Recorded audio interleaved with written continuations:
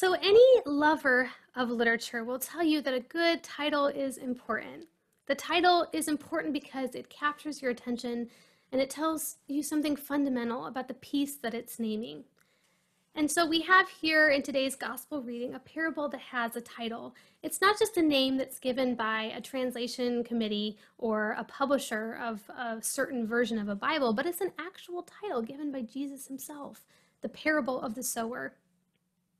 This title communicates to us that the sower is a significant part of this parable.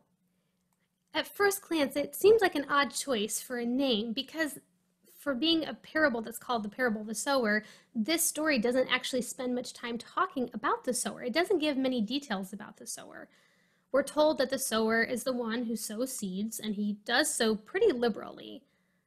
But that's all we hear about the sower. We hear much more about the places where the seeds fall and what happens to the seeds once they fall, once they hit the ground.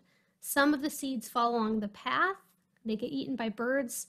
Some fall on rocky soil, and because they don't have deep roots, they get scorched by the sun after they quickly sprout up. Others fall among thorns, and the thorns choke the life out of them. And finally, some fall on good soil, and those are the ones that bear fruit and bear it abundantly. It seems like a more fitting name for this parable might be the parable of the seeds, or maybe the parable of the soils. If anything, the soil is what we should be paying attention to in this story, right? Because it's the soil that determines whether the seeds flourish. It's the same sower throughout and the same seeds throughout, but unless those seeds fall on good soil, they're vulnerable to elements that seek to harm them. In his explanation of this parable, Jesus remarks that the seeds are the word of the kingdom and understand his word. Once we have this bit of information, it becomes clear to us that Jesus is the sower. But even though good soil is crucial, as Elizabeth Johnson rightly points out, Jesus doesn't use this parable to exhort hearers to be good soil, as though we could make that happen. This parable is not a lesson in how to improve our soil. It's not about proper techniques for watering or fertilization or tilling. Either soil is good or it isn't. Either people hear and understand the word that's proclaimed to them or they don't. In the parable of the sower, a significant portion of seeds don't make it. The seeds scattered on the path are the ones that are eaten by the birds, and those are those who the evil one snatches away the word that's sown in their heart. The plants growing in rocky soil that are scorched by the sun are those who hear the word, and initially they receive it with joy, but they cannot withstand troubles and persecution. Plants choked by thorns are those who are caught up by the cares of the world and the lure of wealth. Only the seeds sown on good soil become plants that produce a harvest. When you think about it, that's a lot of failure for what seems like a few results. Matthew's gospel reinforces this imagery of rejection in showing us how Jesus, the sower, is received when he proclaims the word of the kingdom. In Matthew 12, shortly before his address to the crowd, which includes the parable from today's gospel reading, Jesus faces the displeasure of the religious leaders after allowing his disciples to pluck heads of grain and eat them on the Sabbath. The religious leaders perceive Jesus' claim to be the Lord of the Sabbath as this kind of threat. And in Matthew 13, after Jesus has finished his time of teaching, he travels to his hometown of Nazareth, and there he is rejected. People cannot accept that someone they think they know so well could produce such wisdom and deeds of power. And while it's true that Jesus does attract large crowds of people who are eager to hear him speak, he explains to his disciples that the reason he speaks in parables is because most of the people who are listening are incapable of understanding his message.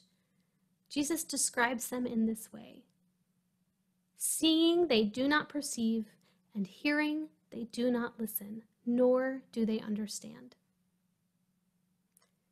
And what about Jesus' inner circle, his disciples? The ones to whom he's chosen to reveal the meaning of his parables. After Jesus has told these series of parables that we read in Matthew 13, he asks his disciples if they've understood all this. And their answer is, yes, of course we have. But their actions in response to Jesus' arrest, running away in fear and abandoning him in his greatest moment of need, these actions reveal just how little the disciples understand. People rejecting the word of the kingdom and seeds falling on bad soil. Why then does Jesus tell this parable, if not to help us identify what type of soil we might be, or to illustrate the sheer number of people who aren't ready to receive the word of the kingdom? Jesus tells this parable for the same reason he tells his other parables, to paint a picture of the kingdom of God. What is the kingdom of God like? It's like a sower who sows seeds freely, some might even say wastefully. As it turns out, the parable of the sower really is about the sower. In this parable, we see a sower that is generous and extravagant. The word of the kingdom, the good news, is proclaimed to all. Seeds are vulnerable, soil may or may not be good, and dangers are all around. But our hope is found in the generosity of the sower. Our hope is found in a sower who makes the good news of the gospel available to all, even for those not yet ready to receive it. This is the gift of grace. Christ declares, "Let anyone with ears listen," as the crowd is gathered around him to hear his parable. He knows that many of them aren't actually listening, or they might listen and forget, or listen but fail to respond in any meaningful way. But he makes the message available to all. He proclaims the good news of the kingdom to religious leaders who are antagonistic towards him, to curious crowds, to people who are in need of healing, to outcasts, to earnest seekers, and to 12 disciples. He knows that in his hour of death, most of these people will either turn on him or abandon him. But his message is for all, and on the cross, he pours himself out for all. And when Christ is raised from the dead on the third day, those with ears to hear, those who have been paying attention, they will be the ones to respond with joy. And the word of the kingdom begins to spread, just as the sower intended. Our hope is found in the sower who is willing to sow seeds in places that others would deem inhospitable or unsuitable. The seeds aren't hoarded and carefully measured out only on the healthiest, most promising soil. It's scattered in unlikely places, along pathways and among rocks and thorns. This allows for the possibility that life might spring up in unexpected places, like a tree that grows out of the roof of a courthouse. Christ brought the word of the kingdom not just to the religious and social insiders, but to those on the margins. Prostitutes, drunkards, tax collectors, Gentiles, lepers. I think of the interaction that Jesus has with a Samaritan woman in John's Gospel. A more meticulous sower wouldn't have had a conversation at a well with a Samaritan woman. He wouldn't have wasted good seeds on this kind of soil. The Samaritans didn't worship God the right way or in the right place. They were the enemy.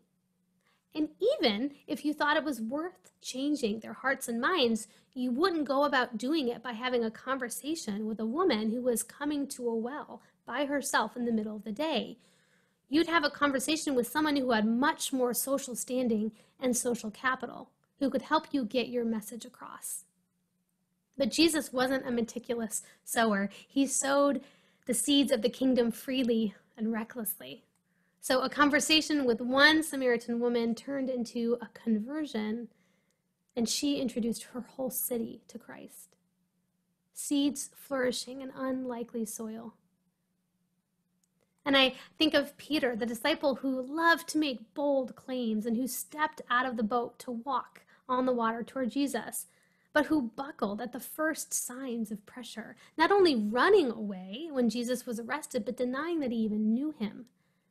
A more meticulous or careful sower would have passed Peter over, dismissing him as a liability, choosing a more trustworthy person on which to build his church. But Christ chose Peter and remained faithful to him even when Peter wavered. And Peter, the disciple who denied Christ, became the disciple who preached on the day of Pentecost, when 3,000 people welcomed the word of the kingdom and were baptized, seeds flourishing in unlikely soil. Because our hope lies in the generosity of the sower, the good news for us is that it's not our job to determine who is worthy of the message of the gospel or who is most likely to bear fruit. It's not our job to predict outcomes or to decide who may be receptive to the work of God. As members of the body of Christ who have been given the Great Commission, we are called to be sowers, to proclaim the gospel freely. The good news is for everyone. We are not the source or the keepers of the gift. We are merely passing on what we have received, sharing freely because we ourselves have been shown grace freely. And because our hope lies in the generosity of Christ the sower, we can rest in one final truth, that ultimately his word will bear fruit. God's kingdom will come. The seeds aren't sown in vain. In the light of this good news, let us examine our own hearts, asking God to transform the areas of our lives in which we are not yet ready to receive his word. The parts of us that struggle to understand, that are weighed down by the cares of this world, that struggle to remain faithful to the values of God's kingdom. And as we trust in the transforming work of the sower, let us give thanks for a God. His word will not return void. Thanks be to God.